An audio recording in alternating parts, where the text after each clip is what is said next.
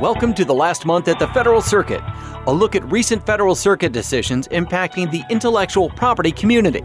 Finnegan partners Beth, Ferrill, and Trenton Ward join us now to offer insight into the recently decided case Sirona Dental Systems versus Institut Straumann AG and its potential implications for practice before the PTAB. Beth, this case is an appeal from the PTAB's decision in an IPR involving a patent directed to a method related to tooth implant surgery.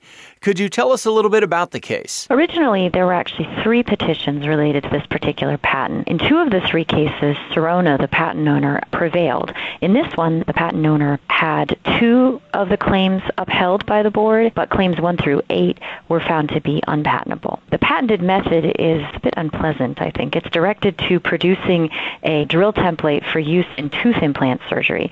Essentially, the method involves trying to precisely place a pilot hole in order to make sure that you're putting the implant in the proper location.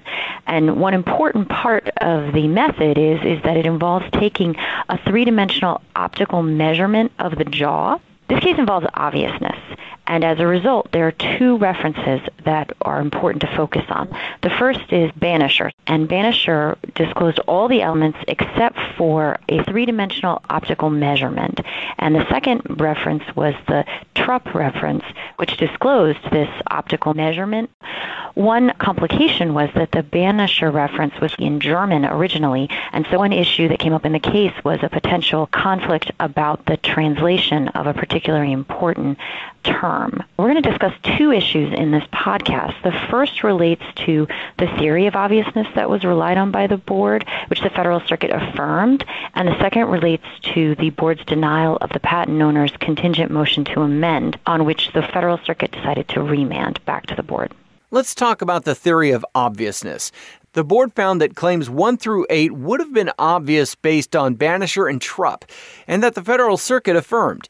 Why is this case noteworthy? Well, originally, the petitioner proffered a theory of obviousness based on this term, recording bow, which was actually a mistranslation from the original German. So it was this term, recording bow, that was in Banisher reference. But the board's holding in finding obviousness relied on another disclosure within Banisher. So not the recording bow, but rather something that Banisher talked about called the geometry data. And in doing so, the board used this term geometry data, which wasn't a term that explicitly appeared in the petition. And so as a result, on appeal, the patent owner took the position that the board had relied on a combination that had not been present in the petition. Initially, the Federal Circuit noted that the Supreme Court's holding in SAS versus Iancu requires that the IPR proceed, quote, in accordance with or in conformance to the petition, end quote. The Federal Circuit also noted that it's the petitioner's petition, not the director's discretion, that's supposed to guide the life of the IPR. So in that sense, the Federal Circuit agreed with the patent owner and fairly clearly stated that it would not be proper for the board to deviate from the grounds of the petition and raise its own obviousness theory. But that's where the Federal Circuit and the patent owner parted ways, because at that point the Federal Circuit said that's not what happened here. What the Federal Circuit said was that they found that the petition discussed Banisher's 3D plaster models and cited to a particular section of the reference. And while the board did not use the exact same words that the petition used, the board is not required to do so, provided that the patent owner has adequate notice and an opportunity to respond. In fact, this is something that Judge more specifically asked the patent owner about during oral argument, citing to the In re Nuevasis case, stating if there is adequate notice, then there shouldn't be an issue with relying on a different part of a reference. And as a result, in this case, the Federal Circuit found that the board did not violate the Administrative Procedures Act or was inconsistent with SAS. Trenton, is this consistent with Federal Circuit precedent? Perhaps the most interesting thing that I found about the Sirona decision is that it does not address previous Federal Circuit precedent that seems to be, at least perhaps in contrast to a portion of the Federal Circuit instructions in Sirona. Judge Moore says this in the Sirona's decision, and I quote, "It would thus not be proper for the board to deviate from the grounds in the petition and raise its own obviousness theory." Interestingly enough, the board has deviated from the petition in previous cases and been affirmed by the Federal Circuit in doing so. One example is the Federal Circuit's decision in 2015 in Sight Sound versus Apple. And in that case, the Federal Circuit affirmed a board decision which deviated from the grounds proposed in the petition. Specifically, the board created a new obviousness ground in its institution decision. An anticipation ground had been proposed in the petition, which the board was not persuaded on, but the board did institute upon a modification of that anticipation challenge as an obviousness challenge. And the Federal Circuit affirmed that ultimate finding of obviousness based upon that particular obviousness challenge. Another case that's well known to many involving a circumstance in which the board deviated from the petition is the Kuzo Speed Technologies versus Lee case involving an appeal from an AIA trial. And in that particular case, when the case was in front of the board instituted review on certain claims that were not expressly mentioned during the petition. Claim 17 was challenged in the petition, and ultimately the board instituted review not only on Claim 17, but also on the two claims from which Claim 17 depended, ultimately determining that all three of those claims were unpatentable, and the Federal Circuit affirmed that finding, and the Supreme Court as well affirmed that finding, which would seem to be a deviation from the petition that was originally brought in those cases. What implications do you see for PTAB practice moving forward? It seems to me that most board panels will likely stick close to the grounds in the petition and the subject matter relied upon in the petition. And Judge Moore takes care to state twice in the opinion that Federal Circuit's determination that the board did not deviate from the grounds alleged in the petition, and that in relying upon the disclosures did not deviate from essentially the subject matter that had been relied upon in the petition. So it seems to me that most panels will look to stay close to the grounds that have been presented in a petition. There are other cases after the Supreme Court's institution decision in SAS that seem to reinforce this idea. The PGS geophysical case was a case in which the Federal Circuit recited the Supreme Court's statement that the SAS decision requires a review guided by a petition describing each claim challenge and the grounds the challenge to each claim is based. And it added that the director does not get to define the contours of the proceeding. So reinforcing their adoption of the SAS decision that it is the petitioner that is the master of the case and the master of the scope of review in front of the PTAB. In the PGS decision, the Federal Circuit stated that it reads the SAS opinion as interpreting the statute to require a simple yes or no institution choice, embracing all challenges included in the petition, and we've seen no basis for a contrary understanding of the statute in light of SAS.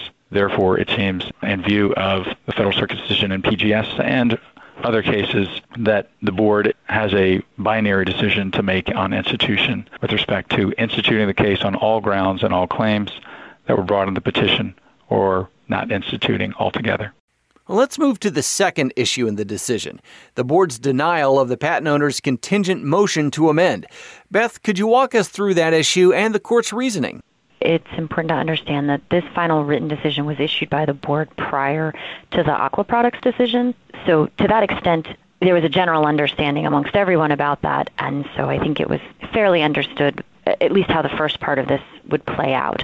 What happened was the patent owner proposed making a number of amendments to its independent claim number 1, and the board denied the motion. And in doing so, the Federal Circuit found that the board had erred.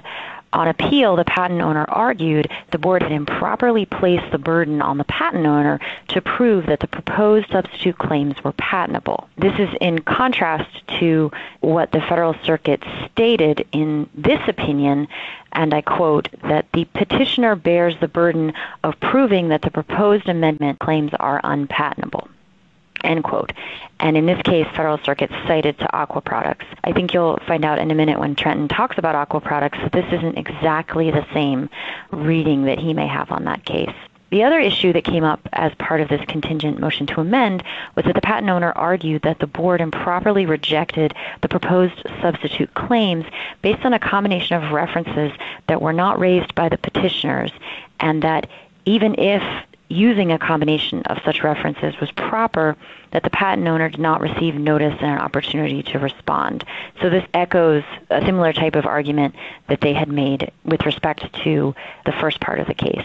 In this case, the Federal Circuit declined to consider whether the board may consider a combination of references not argued by the petitioner in opposing the motion to amend the claims, and instead left this to the board to decide in the first instance under SAS and the requirements of the APA if doing so was acceptable. And finally, Trenton, how do you interpret the Federal Circuit's decision in Sirona, and how will it impact board determinations on motions to amend? Well, similar to the odd silence on our first issue with respect to Federal Circuit decisions regarding the discretion of the board to deviate from the petition, I found it interesting that the Sirona decision simply provides a very short and sweet cite to the Aqua Products case and no further description about the assignment of burdens with respect to motions to amend. And if you look back at the majority opinion in Aqua, you find that the majority decision provides what is somewhat of a rather narrow holding on the basis that the board had not properly adopted a rule placing the burden on the patent owner, and thus the board could not place the burden on the patent owner with respect to a motion to amend. And specifically, the majority decision in Aqua stated that all the rest, and I'm quoting, all the rest of our cogitations, whatever label we have placed on them, are just that, cogitations, end quote. So interestingly, Aqua does not specifically state that the burden is on the petitioner. A few weeks after the Federal Circuit's decision in Aqua, there was a decision in Bosch versus Mittal, a decision authored by Judge Chen.